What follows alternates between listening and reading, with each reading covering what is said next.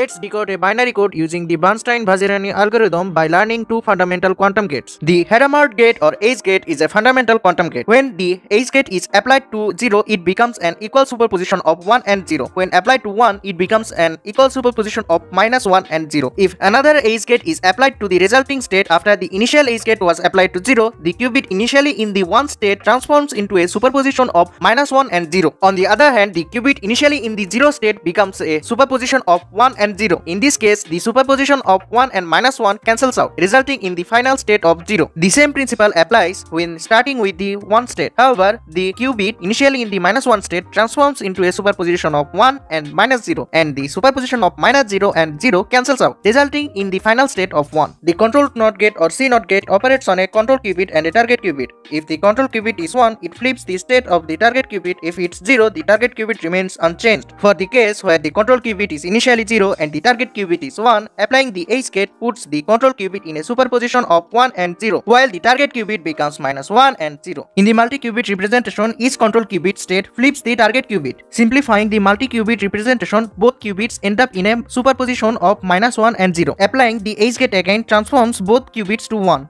Let's crack an example hidden binary string 0110. At first, we prepare 4 0 qubits and 1 qubit. After applying the H gate to all qubits, the first 4 qubits are sent to the oracle box, where the secret code is hidden. The oracle box is made of C NOT gates. It connects target qubits to the last 1 qubit, and the control qubits are connected to the position where the corresponding bit of the hidden binary string is 1. After passing through the oracle box, we apply the H gate again to convert superposition states to single qubits. Measuring the qubits reveals the hidden code 0110. As the H gate creates superposition, it allows us to complete this task in one try, no matter how long the secret code is.